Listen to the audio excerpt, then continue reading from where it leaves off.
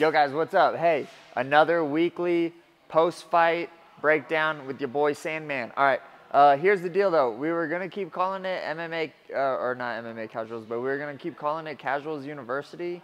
But I decided that I think that that's kind of stupid and lame, and maybe it is, maybe it isn't. I don't really know. You guys kind of, I guess, comment below. Let us know if you guys think it should be called something lame or just something simple, which is what it is. But me and Elias keep getting in an argument about it. So let me know. Anyways, the fights that we're going to do today, in this video, we're going to do Barboza versus Yusuff, which was a banger of a fight.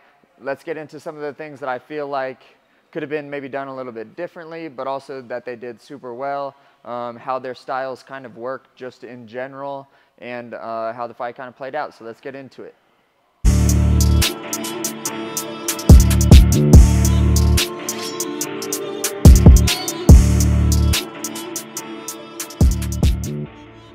All right, so let's get into kind of the beginning pieces of the fight, just initially how Yusuff fights and then how Barboza fights too. So pretty much they're not too much of movers, you know, like definitely Yusuff is not much of a mover, you know, not wrong or right or whatever, that's just his style, you know, he stays more grounded to the floor.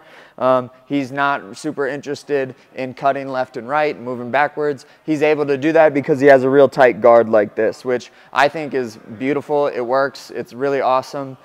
This type of guard, I mean, it's obviously really important to have just because obviously you can protect your face, but one thing that I started to notice as like my fight started to kind of go on is longer guards. When you do get hit, everyone sees that shit, okay? When you're in more of a tighter guard like this, you can get hit with jabs and it really doesn't look like anything really happened. Like you can't be like, oh, he got hit real good in the nose or he got hit real hard in the forehead or anything like that. There isn't really that ability for the aesthetic of, you know, the judges watching to be able to notice such things, which is a pretty giant advantage, you know, where if you don't know if I'm getting hit hard or not, most fights go to the judges. This one did. It's really hard for the judges to tell, okay? And like that kind of sucks to have to keep in mind when you're participating in a fist fight, but that's the way that it goes. So Sodiq's fight, or Sodiq's style is really like this, okay? Real grounded, and he's putting like heavy pressure on Barboza in like right away initially, which I think is a phenomenal game plan.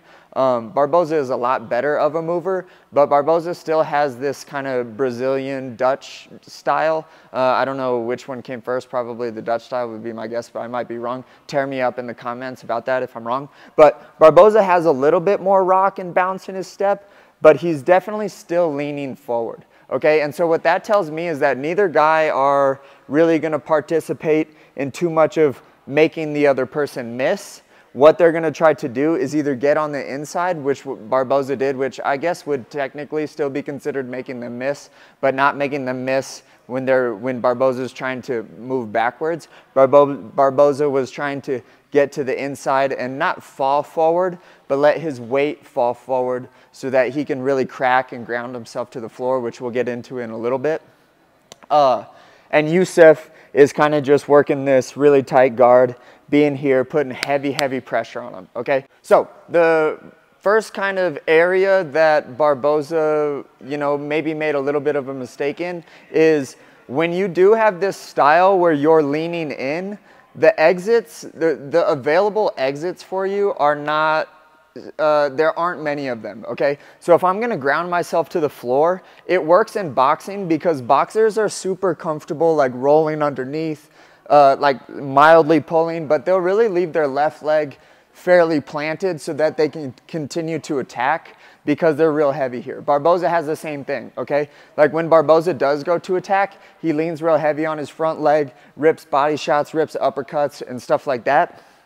But that can sometimes get you in trouble because you can't exit out as good. It works in boxing because people play in the pocket a lot more, where they'll roll and do all these things, but it's completely different sports, to be honest with you. Like that's something that time will tell for sure, but MMA will, it's already, the striking style in MMA is already different than boxing, but if you try to bring in boxing skills to an MMA fight and the MMA guy knows how to fight that character of boxer, it's usually not good for the boxer just because the space is different.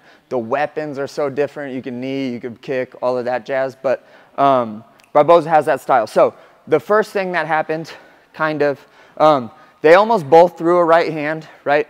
Boom, and they kind of go over each other's shoulder, which happens all of the time, okay?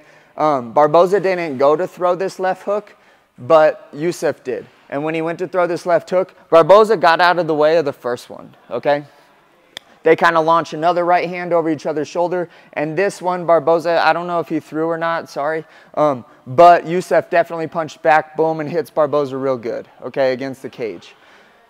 Barboza kind of stumbles again, and then Yusuff launches a right hand again, boom, hits Barboza. It was a little bit more round, boom, hits him here. But long story short, if you are going to be a grounded guy and trade punches in the pocket, you have to bring your hands back to your face. And that's a lot easier said than done.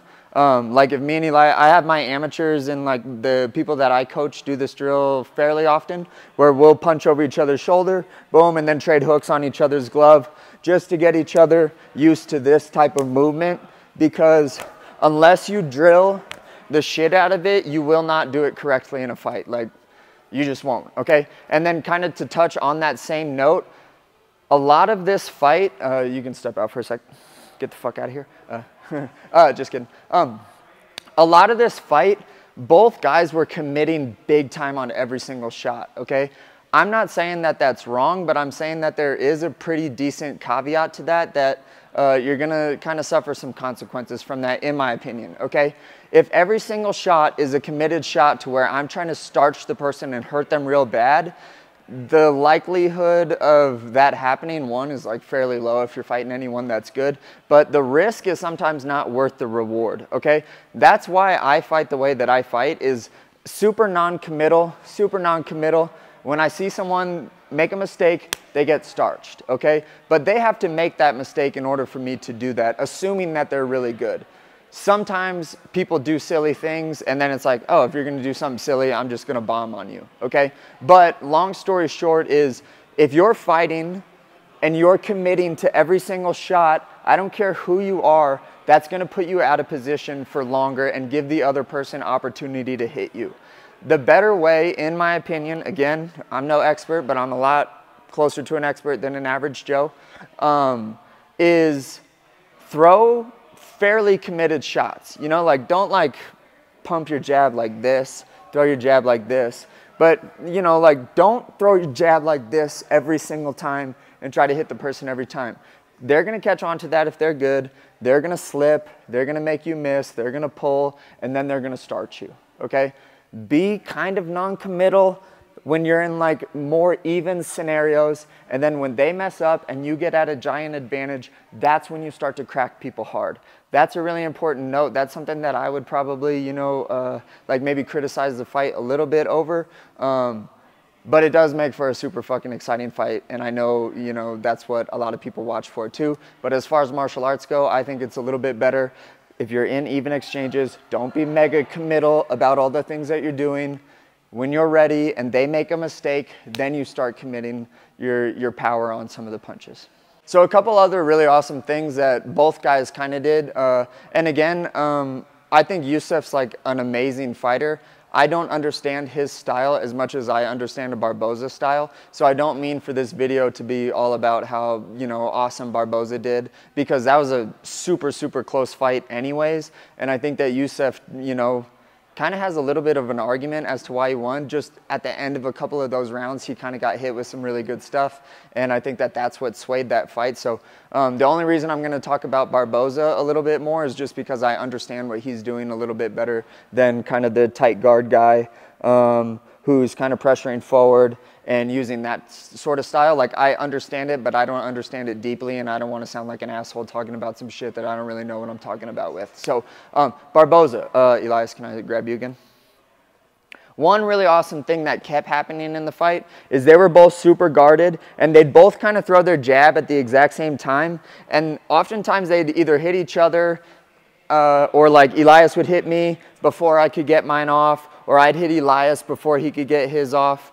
That happened like a number of times throughout the fight. That's kind of just something that you fall into, like, you don't want that to happen, because you're looking at like an even exchange, and just throwing something and having someone else throw something, and it's just kind of a flip of the coin whether or not you're going to be on the good side of that or the bad side of that.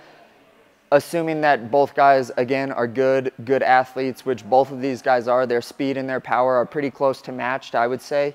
But Yusuff is cool with kind of like being here, eating it maybe on the forehead, or like, you know, taking shots good, which is its own special skill in itself, is being able to wear a punch really good. Like, definitely an important skill to be good at. Barboza, when Yusuff would throw a jab, he would typically slip to the inside. I like slipping to the inside too because, again, it's the same idea where when I slip to the inside, I ground myself real hard on my leg, okay? When I ground and I push my weight and I use gravity and shove it into the floor, it makes me heavier. And if I'm heavier, that means that I get hit harder. So when Barboza goes to the inside, boom, he gets heavy here on his front leg, and he's like digging way hard body shots. A couple times he went with like real good uppercuts. He wasn't able to do it like every time, but there are a few times in that fight where that happened really, really good. Barboza slips to the inside, boom, he gets real heavy on this front leg, was tearing his body a little bit, and then I think it was like end of round 3, I believe it was end of round 3. Barboza hits Yusuff with like a few pretty good body shots, you know, like Yusuff, again, like he wore them well. He didn't, you know, like he didn't make no faces, but you know when you're fighting someone if you just scored a really good body shot. Like, especially these guys at the top, we're all real tough dudes, so it's not like you cannot show anything, but I know that it hurt you. My assumption is Barboza threw a few of those body shots, and while Yusuff didn't make any change in like his demeanor or anything, actually in a few of them he actually pressed harder, which I thought was cool. But you know when those dig. He dug a couple of those, and I think that that's why the wheel kick landed. I'm not gonna try this shit because my legs are kind of fucking sore. It's Sunday, I just got done training for the week. But he lands like real hard here. He hits him like with a couple of these here. And I think Yusuff just thought that it was going to be on the body, or he really didn't want to eat another one in the body. And that's really what set up the super awesome wheel kick at the end of round 3.